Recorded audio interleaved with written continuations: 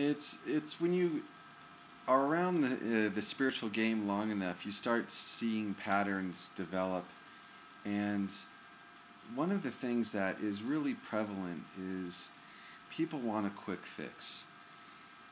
Through poor decision making, extremely poor decision making, and a lack of self-discipline, poor habits, we are a quick fix society. So if we don't eat well, we don't exercise, we want the doctor to give us the magic pill so we feel better.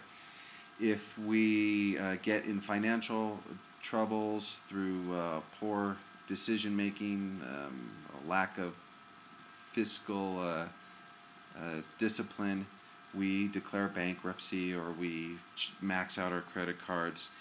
And, we that's just the way we are. We're a society of quick fix. And what is a great system or form to return to is getting back to basics and start reading your future by your present seemingly insignificant daily habits and actions. That is the perfect signpost or guide that's going to tell you what the future's going to be like.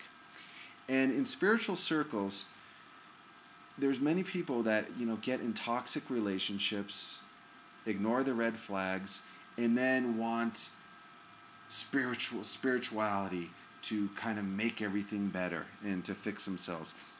And I think the most beneficial thing that people can do is take the hard route.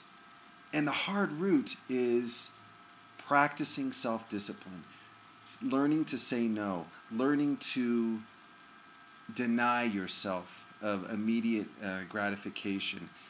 And what you'll find is that is actually, in the short run, it's hard. It's a short-term pain for a long-term gain, because as time progresses, you find life just functions a lot better. I mean, there's just people that their life is disorganized and in chaos, and then they want the fix. They want